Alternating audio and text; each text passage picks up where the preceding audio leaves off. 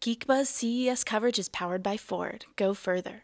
Hey, I'm Nixie Pixel from Showstoppers at CES 2013 with David from Aurasma. Say that 5 times fast. David from Aurasma, David from Aurasma, David from Aurasma. No, I can't do that. Okay. Yeah. So what are we talking about? I'm hearing a lot of augmented reality happening. What does that mean exactly? So augmented reality is basically, in its simplest terms, is putting something digital onto something that exists in the physical world.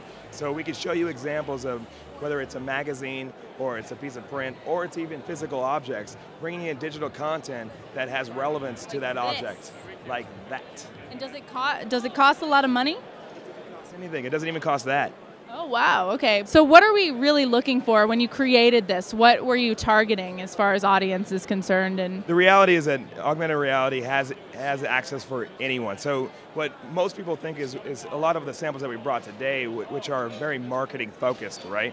But what a lot of people don't know is that 20% of our usage is actually in the classroom. So teachers are using this in the classroom to enhance their history lessons and all over the map. It's actually amazing. Because kids really need to be distracted in order to learn. Like, that's the way it is. I don't remember anything that I learned from high school. I'm going to admit that. Most of my pictures of my daughter are me using my phone and her reaching for it. Oh, there you go. Well, speaking of which, what we're seeing right now is Iron Man lifting off, and this is actually, if you can see, it's the actual environment of Showstoppers right now, and that's pretty awesome. It doesn't have to be about fun, and it's not just about kids in the classroom, but we can also learn some things as adults. So what do we mean by that? Well, have you ever tried to install a router? I can do it, but some people can't. Have you ever tried to read a manual for installing a router? I hate manuals. Show me. Exactly. So what can happen is that we can bring any digital content onto a physical object. So what I have in my hand is an HP router. HP makes everything so much easier because they own our company, so I'm going to say really good things about that. And what they say is that installing a router is as simple as 3 steps, but those 3 steps you have to find it in the manual. What if I can use my phone to actually just see where to plug these cables into?